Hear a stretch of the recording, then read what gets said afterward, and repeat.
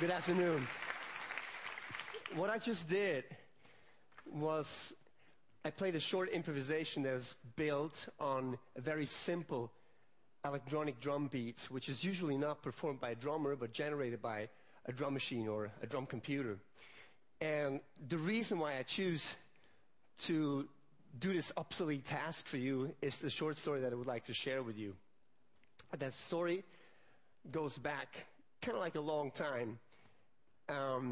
As we were talking about apes, it goes actually back to the apes, because at one point when the first monkey was drumming on his chest, he did it because he wanted to communicate something.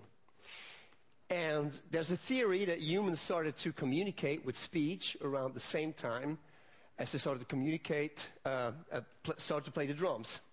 And the first drum rhythms were probably a simulation of speech patterns, and also because the amplitude of the drums can reach a long distance, it became one of the first, or possibly the first, telecommunications instrument, and it was used by many cultures to communicate with faraway entities such as gods and spirits. And up to this day, we use drums and rhythms to communicate, but not necessarily to summon fellow tribe members for a hunt or to signal troops on a battlefield. But the reason we use drums, or what we use it for, is to communicate cultural aesthetics and values. Now, for instance, up until the 20th century, drums and rhythm didn't have a central function in Western music. And as soon as the frantic rhythms of industrial machinery and the urban life itself was introduced, drums and rhythm went from the fringe to the core of Western music culture. And the catalysts for that were mainly three new technologies, which was the drum set, jazz, and the ability to record sound.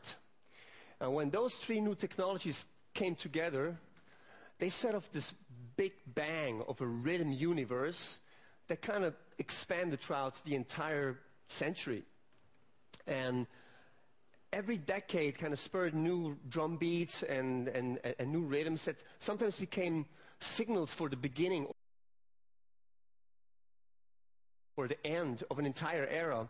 Like, for instance, there was once a drum beat that was a signal to an entire generation of kids to go wild and rebel against their parents. It kind of sound like that.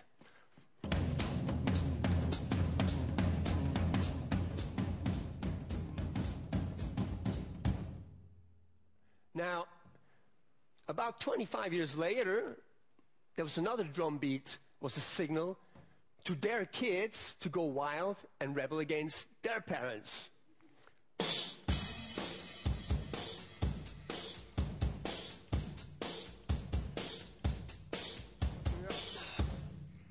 So, a drum beat, it can build, but it can also destroy.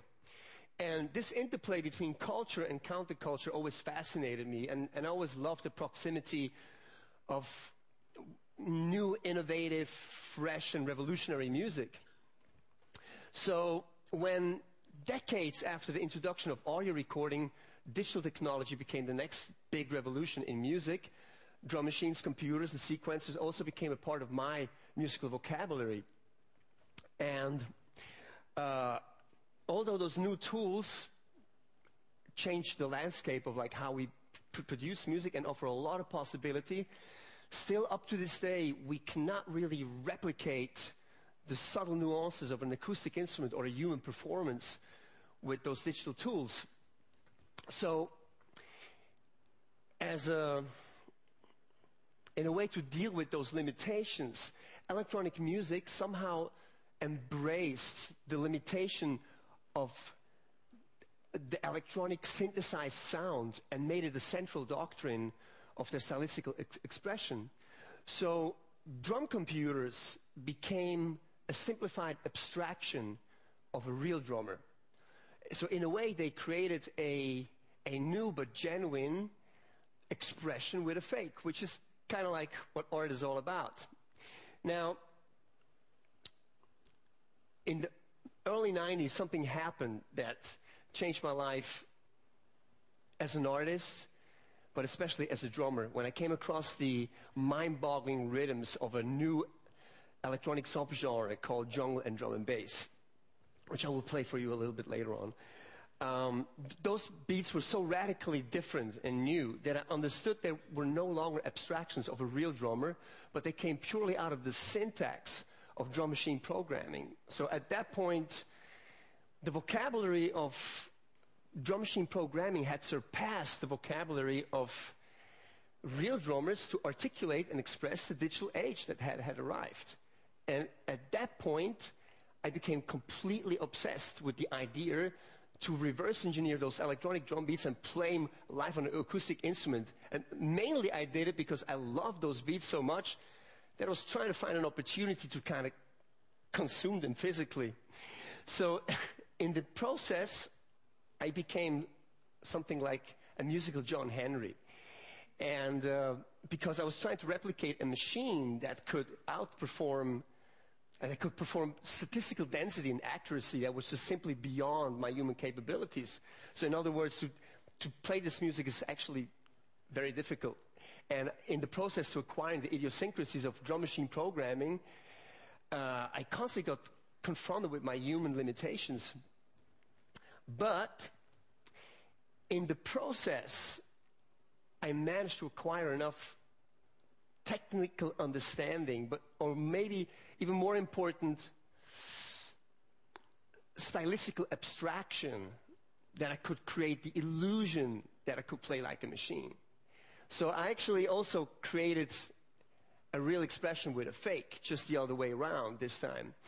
And when I passed this threshold, something interesting happened. The human restriction, or the human element that was restricting me, actually liberated me, and I could add the element of my emotionality and spontaneity to that genre. And when I first performed this in front of an audience with my band live, my band Nerve, the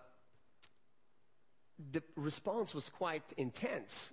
So I had an idea that I was onto something, and eventually I figured that something was pointing to the difference in the creative process between programming a automated musical performance or performing music live. Because electronic music to a big extent is still a premeditated medium, while playing music happens in real time. And when it comes to playing music, improvisation has always been the most fascinating aspect to me as a performer, and the most rewarding one too. And improvisation kind of became the key for my current conclusion, so to say. Drum machines and computers and all digital media are binary machines or systems, which means they compute tasks by deciding between yes and no, or in digital language that relates to 0 and 1. Now, when we program an electronic piece of music or an automated piece of music, then we also enter a decision-making process. But the speed of those decisions doesn't really have an outcome on the quality of the finalized product. It's just the faster we can make those decisions, the more empowered we feel and the more fun it is to do it, the more in the flow we feel. That's the word. Now, when we play music in real time, and especially when we improvise, that same decision-making process gets condensed to fractions of seconds, and to a degree where we can no longer compute decisions consciously anymore. Now, when that happens, we enter that magical zone that could probably best be described as an out-of-body experience. And that's a place where it's possible to surrender our intentions and let intuition take over. And this is a zone where it goes beyond yes or no. This is really a place that examines that distance between 0 and 1, which is a zone that a machine cannot compute yet. So while we live in a world where digital technology is driving our evolution, reverse engineering digital culture has pointed my attention to that difference between 0 and 1, or that distance between 0 and 1, which so far has gotten me the closest to comprehend the inexplainable source of my creativity and human existence. And all of this is what I'm hoping to communicate when I will perform another short improvisation for you, which is based on digital culture.